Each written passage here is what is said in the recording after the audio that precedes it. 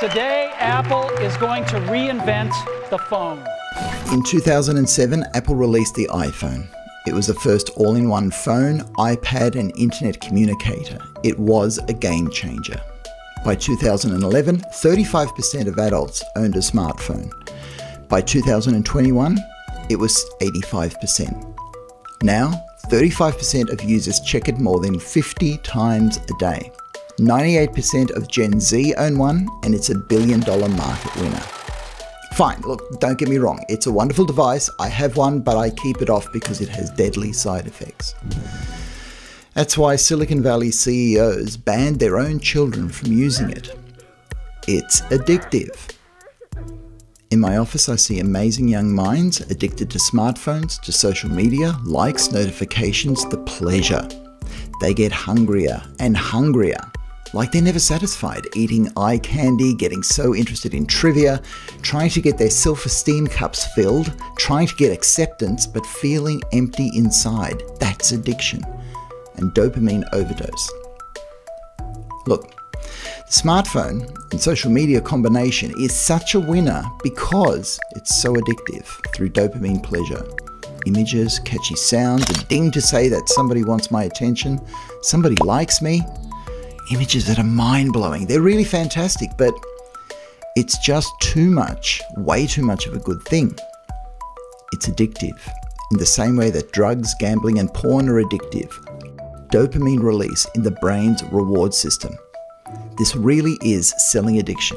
Many of us are addicted, and you can tell when you start to complain about having less time, less friends and being lonelier. Well, where did your time go? Where did your friends go? How did you get to be lonelier when the population's rising and we're more connected? We're being sold a lie here. Internet addiction eats up your time. Likes, news feeds, movies, hit series, and very interesting opinion pieces on current affairs. This all smashes your brain with information, image, entertainment overload. It's a recognized psychological disorder. So as a psychiatrist, here's what I think is going on. This all taps into deep human needs. The need to know, to be accepted, to explore and develop an identity, and even that core need to try to find out what life is all about. People think the answer to that question is actually on the internet. This is what leads to people sleeping with their phones rather than with somebody that they love. People waking up to check their news feeds and likes instead of saying good morning to a human being. It cuts off human connection. People even use toilet time to stay connected. They'd rather race home to surf the net rather than surfing the waves or to play out in the streets. Or they'll diligently practice a video game rather than diligently pass college exams. I've seen it in my work, and it saddens me. It saddens me deeply. People live life through a 3x6-inch brick window. They don't experience life. This technology promised us a bigger world, but for some, it's delivered a world about as big as your bedroom. You don't have to leave. Many people don't. Second-hand lives, robbed of identity, life, and real friends. And this is all an addiction sold as a sexy must-have product. I'll quote some studies here. Young adults are more comfortable being online than at a party. That's not my opinion, that's from a study. Young people said that we actually like our smartphones more than we like people. Thanks to smartphones and dopamine, more young adults see less people, go out less, talk less, party less, and have less sex. Yeah, even a core drive like sex is being squashed. Studies show that people have less sex because they're watching screens more. Is that the sort of life we want for ourselves, for future generations? I don't think so. Okay, let's take a look inside the brain. Never before in the history of humankind have we been so absorbed by a tool with such a narrow focus. Our eyes, our ears, they're concentrated on a screen just a few inches away. So our brains adapt. We lose peripheral vision, peripheral hearing. The brain's thalamus shuts out the rest of the world so you don't notice other people even if they call you for dinner. You're not engaged with the real world. Many people share more intimacy with a smartphone than with another human being. Sorry, that's just not right. That's just not how we evolved. Thinking becomes convergent and concrete rather than divergent and creative. We lose imagination, and our brains adapt to predictable screen algorithms rather than spontaneous real people. But it gets worse. In very heavy users, hey, I'm talking addiction language now, heavy users, the equivalent of drug addicts, the brain's empathy area, the anterior cingulate gyrus, shrinks. Now just think about that. A part of your brain shrinks in response to screen addiction. A part of the brain that we have spent tens of thousands of years evolving to help us get along with each other. In a single generation, it's being pruned back because it's just not being used enough.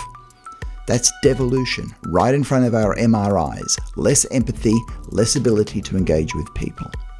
Screens change our brain chemistry, which changes our feelings. Oxytocin, serotonin, beta-endorphin levels fall because we're spending less time together. We feel bad. Social phobia, anxiety and depression, suicide, they rise because we're spending less time together. We feel bad. To get over this nihilism and loneliness, guess what? We turn to addictions for relief. So, because of dopamine, you feel good for a short time, then you go back to feeling bad. That's addiction. Filling a void where friendship should be. More social media, more screens, less empathy, less people interactions, less friends, more loneliness, more depression, more suicide. The biggest rise in suicide is in 10 to 14-year-old females, up 300% in 5 years. 300%. Why? Because impersonal screen interactions suit female aggression. Males give them face-to-face physical violence. Females give them social media, screen anonymity. This suits their relational violence. They single somebody out, exclude them, start rumours, destroy character, destroy reputation. There's a long list of young females who have killed themselves. It's a tragedy. We're making enemies out of people who could be our friends. That's bizarre. It's all part of the brain damage thanks to screen addiction. One study shows that just having a smartphone close by decreases your ability to think and to pay attention. Well, what do you call that? What do you call mental illness? It's all a form of mild, reversible brain damage. Okay, so this information references over 100 separate studies, all pointing in one direction. Smartphones, social media, they're addictive and they contribute to mental illness. There's not a single study showing that the more that you're on social media, the better your mental health. I went to a child and youth mental health conference. It showed a sharp rise in mental illness since 2007. Why? Sure, divorce rates haven't helped, our risk and tolerance society doesn't help, drugs and alcohol continue to be problems, but none of them became suddenly worse in 2007. There are other possibilities. Maybe somebody spilt an anti-brain chemical in the water system, maybe there was an alien invasion we slept through, or maybe it's a virus with gain of function being transmitted through screens. Come on, look at the science. Or is this just going to be another inconvenient truth for us to ignore? So where's the hope? What can you do to change any of this? The hope is in you. You can wake up today and take charge. All that it takes is a decision, a sense of purpose, some practice, and some discipline. Here are some suggestions. Okay, firstly, if you're not convinced that you're addicted, try doing without your smartphone and without any social media for 30 days. Then when you get down, anxious, bored, and irritable, bingo, you know that you're addicted. After you're convinced, here are 8 ideas. Number 1, enjoy parties, have fun, do and say things that can't be documented, be spontaneous. Free yourself from the tyranny of all that you do and say now. Number 2, don't touch your smartphone for the first half hour of every day, then make it an hour, then no entertainment or social media until you've finished work or school, then shut down an hour before sleep. Number 3, have a technology-free day once a week. Your brain will actually look for something useful and pleasurable to do. Hiking, friends, you'd be surprised. Number 4, turn off for dinner conversation. Disconnect. Even if you argue over dinner, you're relating to flesh and blood, not silicon and plastic. People are unpredictable. That's how they're supposed to be, and they're a healthy challenge for your brain. Talking, Laughing, just being with them, releases beta endorphins. Number 5, exercise. Get into nature without the headphones. Look at the world, listen to it. This releases calm serotonin in your brain. Number 6, because screens don't love you back, only people can do that. Talk to someone, get to know them, share time, love and fun with them. This releases oxytocin and trust in your brain. Number 7, people. Prioritize them. Being addicted to family and friends, I've never had to treat it. But all of a sudden, with a smartphone and social media, you've got less time. People or screens. They both give you dopamine, but choose where you get your dopamine from. Number 8, keep babies away from screens entirely for the first year of life. That's World Health Organization recommendations. So you're sitting there and you're thinking, how the hell am I going to do that? Well, to do any of this, you want to have a worthwhile purpose. Love, people, friendship, meaning, truth, usefulness, artistic expression. You choose. See, studies are telling us that young people are miserable at the moment. And some young adults are even trying to sue Instagram for stealing away their childhood. Good luck with that.